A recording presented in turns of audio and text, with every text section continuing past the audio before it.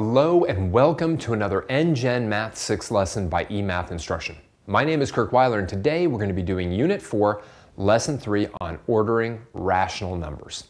All right, now that's probably a new term, rational numbers, right? So right away what we want to do is we want to discuss what rational numbers are in the first place before we start to order them. Now, a side note, we can't just talk about ordering because just a few lessons ago we ordered positive numbers, and all ordering means is really taking two numbers and determining which one's greater and which one's less. That's all ordering is. Let's though talk a little bit about what rational numbers are. All right, so positive or negative numbers that can be represented as fractions whose decimals terminate or repeat are known as rational numbers. So basically, every type of number you've seen so far, when you put them all together, those are known as the rational numbers, okay? Primarily because they are ratios, and we're going to be working with ratios in coming units, but rational numbers are all the numbers you've worked with so far. And today what we want to do is see how we can compare them. See how we can say this number is greater than this number is less than this one, etc. But let's start by reviewing a little bit about plotting negative and positive numbers on a number line. Exercise number 1. Plot each of the following rational numbers in their approximate location on the number line below. Label each with its letter. All right, and I'm like all over the place on this. I've got decimals, I've got fractions, I've got decimals that have repeating digits, all that stuff. So what I'd like you to do, right, since we did this a ton in the last lesson, is I'd like you to pause the video and try to get each one of these numbers in as close of a location as you possibly can. Some of them you're not going to be able to get perfect, and that's completely okay. Other ones you'll be able to nail down pretty darn accurately. Pause the video now and take a little bit of time. Actually, come to think of it, almost none of these are going to be overly easy to place. Even the first one, 6.7, right? Because I know that 6 is here, I know 7 is there, so 6.7's got to be somewhere in between them, and it's got to be closer to 7 than it is to 6. So here we go. 6.7, I'm going to put right about there. Honestly, if you have it anywhere between 6 and 7, you're probably good to go. Negative 2.3, right? Here's negative 1, here's negative 2, here's negative 3. Negative 2.3 is going to be between negative 2 and negative 3, and it's going to be slightly closer to negative 2. Ooh, so B maybe somewhere right around there. All right, 8.25, also known as 8 1/4, same thing, right? Here we've got 7, 8, 9. Here would be 8 1/2, and 8 1/4 would be right about there. All right, so we're right about here with letter C. Negative 7.6 repeated. Now remember, all that really means, right, is negative 7.666, etc. Whatever, right? All we know is that here's negative 7, here's negative 8, negative 7.66666 should be somewhere right about in there. So let's do it. Right about here. There's letter D. All right, here is our only straight up real fraction in the problem. I mean, we got a little bit of fraction going on here, but E of 1/6, right? 1/6, right? It's just barely greater than 0. So E is going to be around there. And finally, negative 4 2/3. Here we go, here's negative 4, here's negative 5, negative 4 2/3 will be right about there. So there's letter F. Now, before we move on in this lesson, it is absolutely critical that you can do this, primarily because we want to be able to think about number lines when we compare numbers in terms of greater than or less than. So let's review a little bit of that in the next problem. Here we go. A review of an important geometric fact when comparing two numbers. Exercise number 2. An unmarked number line is shown below with 3 points labeled. Fill in each circle with a greater than sign, a less than sign to make the statement true. Explain why you made your choice. Now, this is kind of fascinating. You might say this is completely unfair. There's no numbers on here. How in the world am I going to compare number A to B to C if I don't even know what they are? But we looked at some geometric facts last time, and in the homework you reviewed them in terms of greater than, less than, and where numbers are on a number line. So what I'd like you to do is try to fill in greater than or less than in these two, and then give me an explanation for why. Pause the video now and go ahead.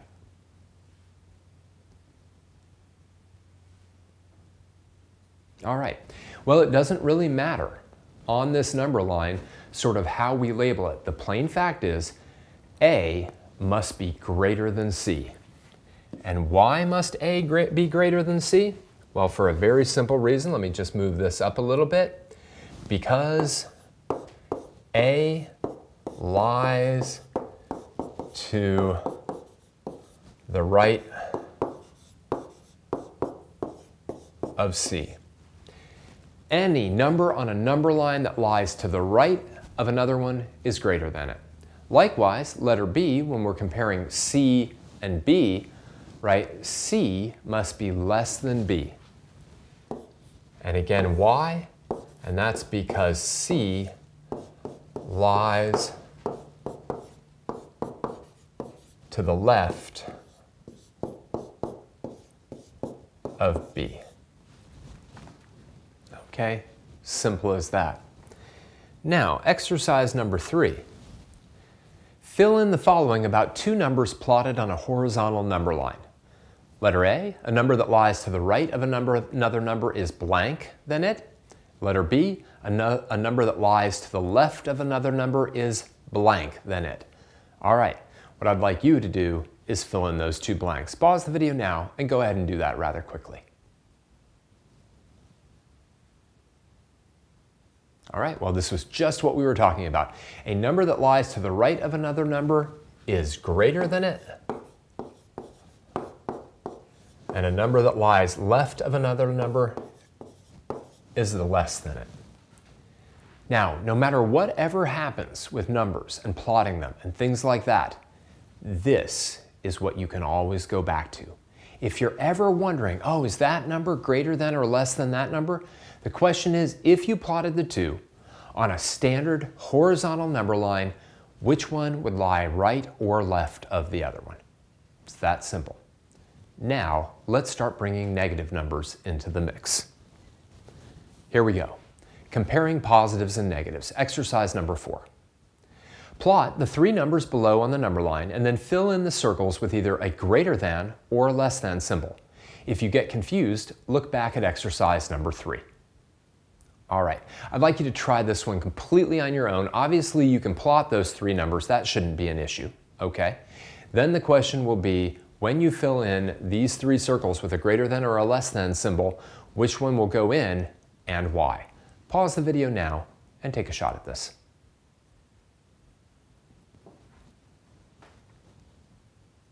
All right, let's do it. First, let's plot the numbers. I have A at -2.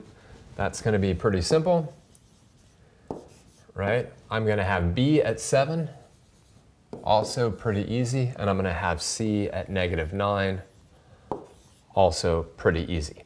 Okay, now what I want to do is I want to compare these numbers. All right, so -2 versus 7. Well, -2 is sitting right there, and 7 is sitting right there, all right? I don't even need to look at the numbers down here. I don't even need to look at those, because the plain fact is 7 is to the right of -2, and therefore -2 must be less than 7. And maybe for my y, I'm going to say -2 lies to the left of 7. Now, maybe the most confusing one of all, letter B, comparing -2 to -9. Well, there's -2 and there's -9. -2 lies to the right of -9, and therefore -2 is greater than -9.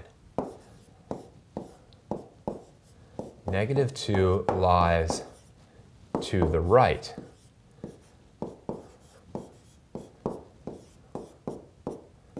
of -9. And that is amazingly counterintuitive. We all know that 2 is less than 9. 2 is less than 9. But negative 2 is greater than negative 9. And it's greater than negative 9, again, for that plain, simple geometric fact, it lies to the right of it. There's negative 2, there's negative 9. Negative 2 is 7 units greater than negative 9. That's what it is. Now finally, also a bit confusing, comparing 7 to negative 9. Well, there's 7, there's negative 9.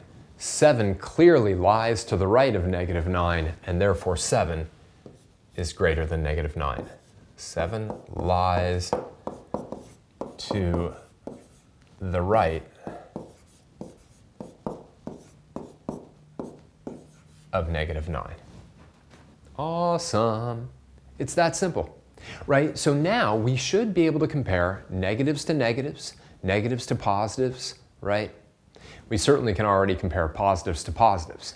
One thing that you might realize right away, think about this for a moment, is that any positive number is going to be greater than any negative number. The number 1 is greater than the number negative 1 million, right? 1 would lie here, negative 1 million would lie way over there, that's better, right? And therefore 1 would be greater than negative 1 million, right? Any positive is greater than any negative. In fact, 0 is greater than any negative number because 0 lies there and all the negatives lie over here, all right? The thing that I think is trickiest is comparing two negative numbers, right? And then the smaller negative number always ends up being greater than the larger negative number. Gotta put smaller and larger in quotes, right? Again, it's all about where they are on the number line. Let's take a look at a practical example, right? Exercise number 4. On a very cold winter day, the high temperature in Minneapolis, Minnesota was only negative 12 degrees Fahrenheit. In Green Bay, Wisconsin, it was negative 4 degrees Fahrenheit as a high. Plot both temperatures on the number line shown, label the Minneapolis' temperature M and Green Bay's temperature G. Then we're going to figure out which town had the greater high temperature, and we're going to write an inequality statement to justify our answer. All right, so first things first should be easy enough, right? Plot negative 12, label it M, plot negative 4, label it G. All right, then if you can, answer these two questions as well. Pause the video and go ahead and do this.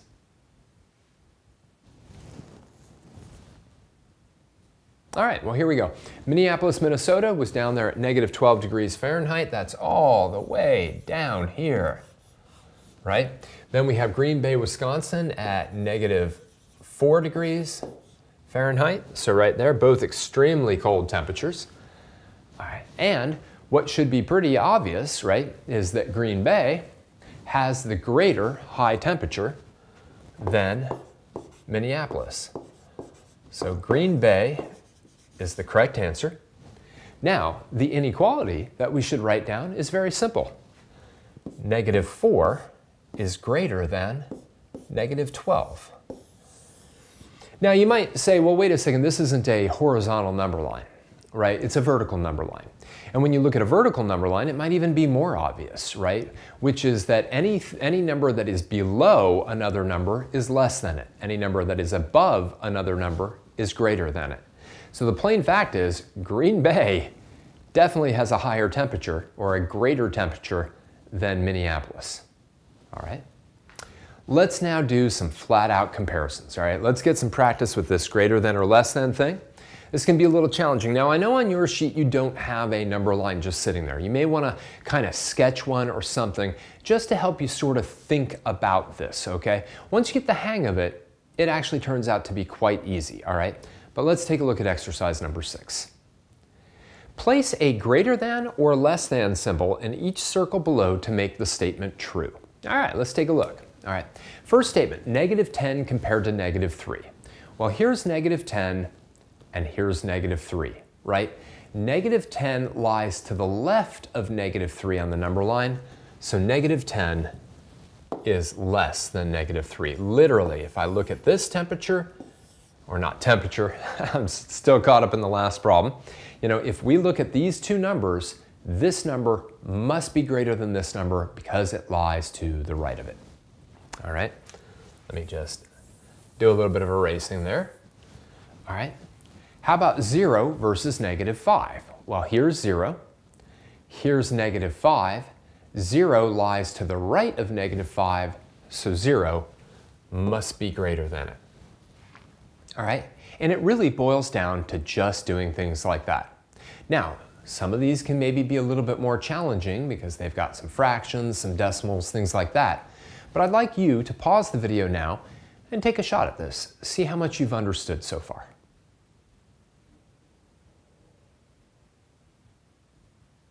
All right, well, here we go. We're comparing now 6 and -9.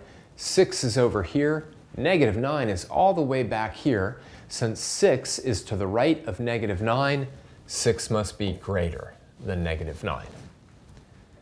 Now, -5 and +5, same thing, right? Here we've got +5, here we've got -5. -5 lies to the left of +5, so -5 is less than +5.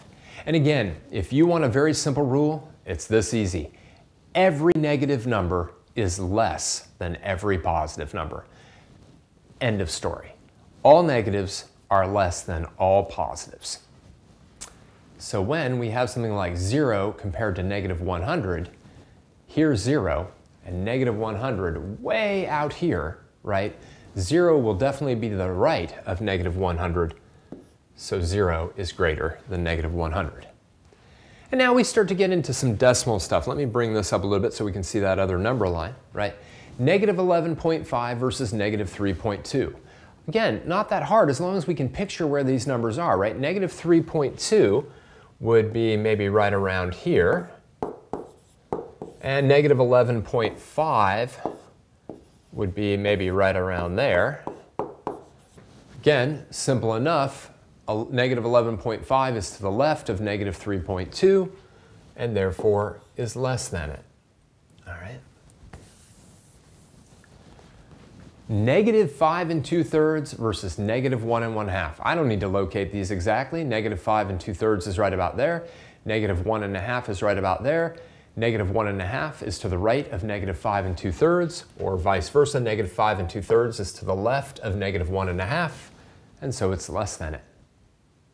Now finally, some very small decimals. 1 100th versus -1/10. Well, 1 100th would be really close in here, right? And -1/10 would be right about there, right? And therefore, 1 100th is greater than -1/10. And really, that final one falls into that category of any positive is greater than any negative. All right, let's wrap this up. Now, primarily what we did today was we tried to order negative and positive numbers, which when put together are called the rational numbers. It's not entirely true, I'm kind of leaving some stuff out, but in terms of the numbers you know, that's good enough. We ordered the numbers using a very simple principle. When two numbers are plotted on a number line, the one that's to the right of the other one is greater than it. Doesn't matter whether they're both positive, both negative, or one's positive and one's negative. It just doesn't matter. You can always judge greater than or less than based on relative positions on a number line. All right, I'd like to thank you for joining me for another NGen Math 6 lesson by eMathInstruction. My name is Kirk Weiler, and until next time, keep thinking and keep solving problems.